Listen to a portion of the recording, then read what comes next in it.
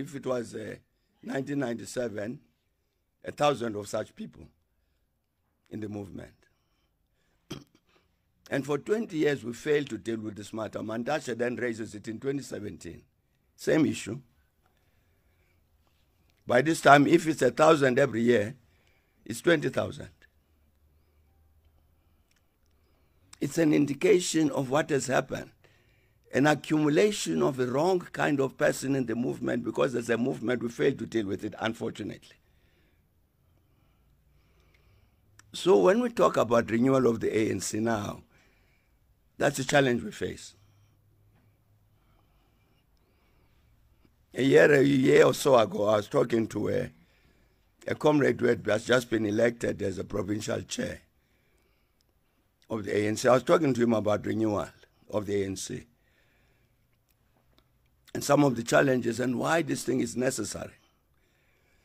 The kind of person in the movement who really ought not to be in the movement. So after this presentation, this comrade says to me, now, Comrade President, in terms of my province, in terms of these people you say should not be in the movement but are card carriers, you are talking about 60% of our membership in my province. The ones I would say are genuinely ANC 40%. So the renewal process then becomes critical. Tammy said, Owar Tambo said, we must sweep the movement.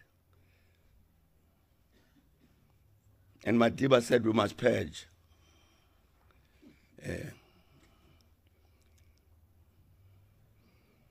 The document that Comrade Percy is talking about from the ANC veterans says, inevitably, if you want to renew the movement, you can't avoid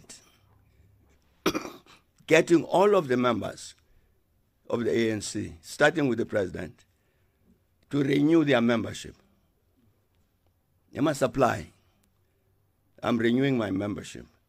And there's a panel that must process that and say, no, this, it's okay. This one can be a member.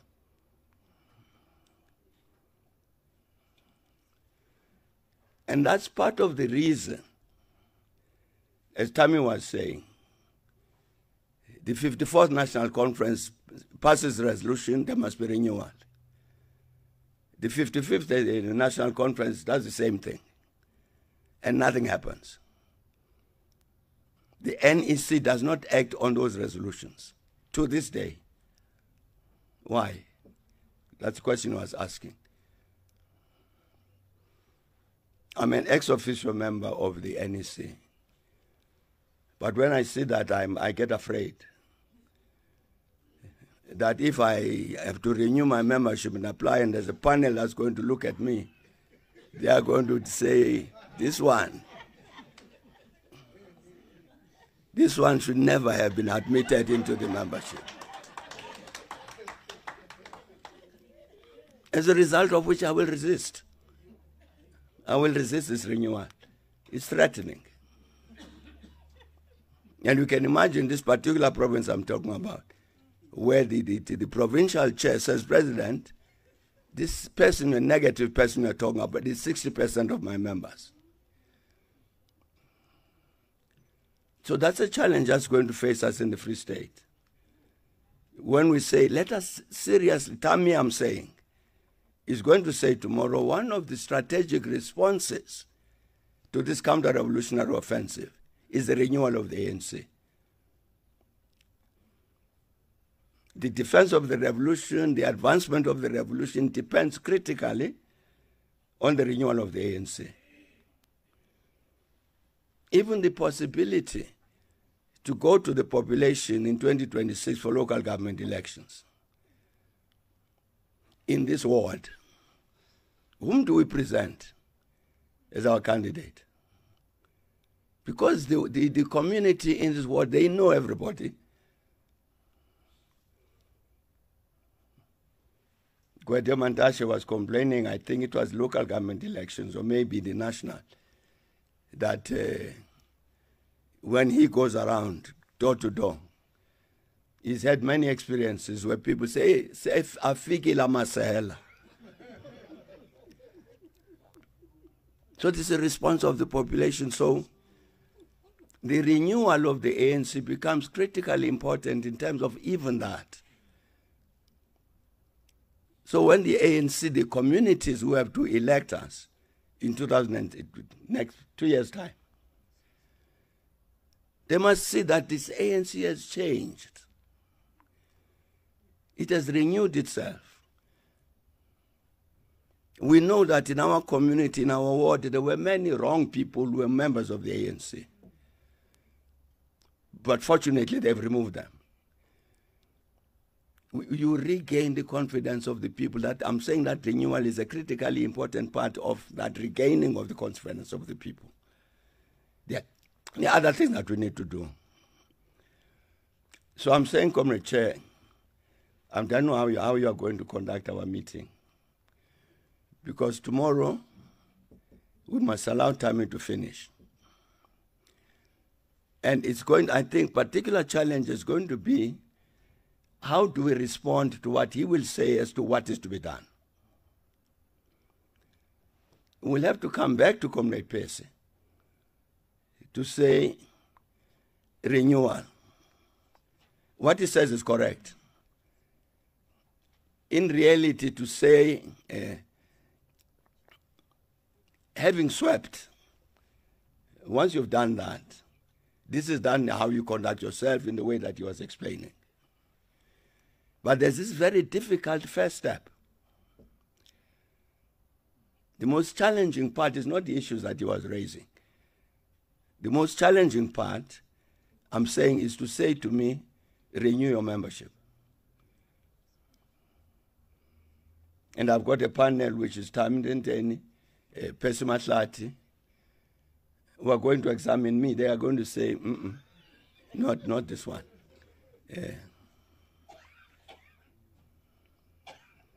It's a challenge this province will face. Comrade Mtolis. When we in this province actually want to take on the challenge of renewal of the ANC, the very first challenge we're going to face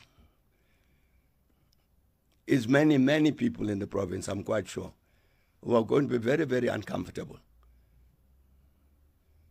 with that process. But without it, you can't renew the ANC. So, Comrade Chair, I'm saying tomorrow, we listen to Tammy, and then Pese will have to come back to engage this particular issue of the renewal of membership by every member of the organization. What's the proposal about that? It'll help the province to take a decision as to, okay, we're taking on this matter of renewal, and these are the practical steps that are required. That has to be, I think, our discussion tomorrow, so that by the time we finish, there's some kind of roadmap. Yeah. This major reversal of the ANC getting 40% in the last national general election, how do we reverse that? That's how Tammy will conclude tomorrow. And it's really going to present major challenges to the province, because it's going to require that kind of response. United action on the part of this PEC. I listened to the provincial secretary, not provincial secretary, deputy secretary, when she was presenting credentials and saying so many expected, so many present. I wrote down the figures. And I was hoping somebody would explain why these others are absent. I don't know, maybe they are busy, it's a Friday. Or maybe there's another reason.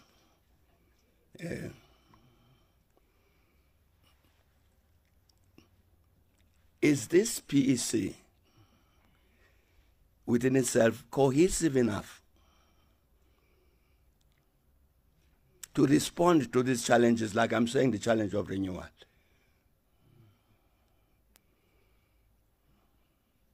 Because as Tammy said, they talked to one of our leaders about renewal process and therefore the need to act.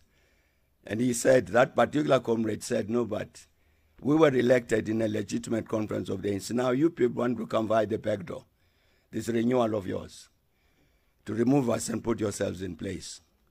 I'm sure a matter like that will arise here. Some people will say, this particular faction wants to remove us. But these are the challenges I'm saying that we'll have to respond to. So, Comrade Chair, I'm talking about tomorrow. I would suggest that we allow Tammy to finish his presentation. We ask Comrade Percy to come back and deal in particular with this issue. What is it that practically that is being proposed in terms of what is to be done for people to renew membership? That particular element of the renewal process, because it's very challenging. And that we open the discussion matter for discussion. And then I will come back and talk to join those presentations. But I think that's how we should do it, Comrade Chair. The unfortunate thing, the last thing, is that Comrade Provincial Secretary said we finish tomorrow around 12 for lunchtime, which means we'll have 3-4 hours tomorrow to discuss really what should be the nub of our discussion. So something that must come out within those few hours tomorrow. So I do hope that in terms of our timing, therefore, Comrade Chair, we will take on board all of those things. I would suggest myself that 12 o'clock is too early tomorrow. And 1 o'clock is again too early. But it depends, of course, on people's programs. They've planned. They were told we finish in such and such a time. But these particular outcomes, when Tamintenteni says, in response then to everything that I've been saying for 2 days, these are the strategic steps that must be taken. And Percy says, therefore, in that context, the renewal process means the following. Then when we've got to engage those tasks, I think it'll take a bit of time. But thanks, Comrade Chair.